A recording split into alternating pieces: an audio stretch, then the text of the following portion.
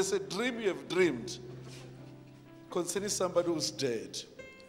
And from there, your body started to feel pains all over your body. I even told my husband that I feel pain here. You feel pain? Here. Where is your husband? It's after you have dreamed a dream of someone who passed on. Dreams, strange dreams. Eh? I dream strange dreams. And since then you feel pains. It's a very serious pain. Yes. It's a spirit of death. It will never happen to you. I told him that I told him that I dreamed one of my late friend and they passed away, 2 of them. That's what I'm talking about. But God is setting you free. You won't die. Come on. Come on, you demon. Come on. Out. Come on, you demon. Can you just go to her and put a mic there? What are you doing to her? What are you doing to her? Speak out. She must die. She must die. Yes. Why do you want her to die? I don't want the ministry. I can't hear you. I don't want the ministry. So you can see, this is a spirit of death. On Sunday we put Muti there and she picked it and threw it away. You say what? On Sunday we put a Muti there. And when she was ministering, she took it and Did you find it? away. Yeah, I woke up around 5 o'clock, and then when I'm supposed to go to pray in the church, she said I must sleep. I said, no, God says I must go and pray. Then I went early in the morning with my little children, and then I prayed there. And then she came later, around 6 o'clock, and then she found the Muti there. So you're the one who wants to kill her. Leave her now, in Jesus' name.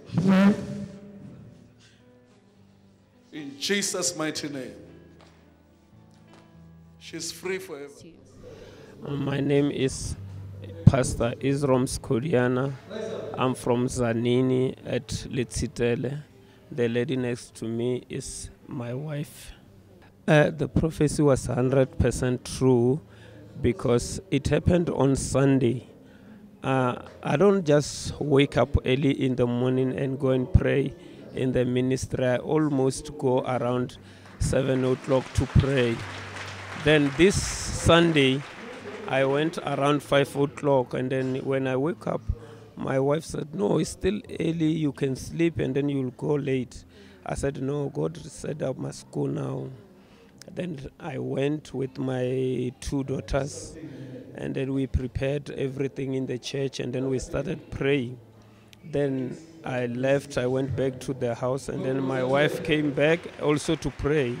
She found the Muti next to the pulpit, and then she kept it outside the church. And then late after the church, she showed me the Muti. It was a powder inside a small plastic, which I just declared that this Muti is from the soil. I put it back to the soil. It won't work for us. Then I destroyed it in the name of Jesus. Amen. So today when the man of God located you, how are you feeling?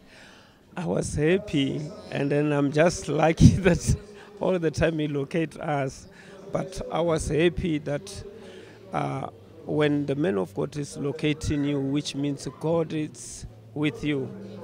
Yeah, I was very happy about this. And then I know that the end of our problems in the ministry, in the family, are over.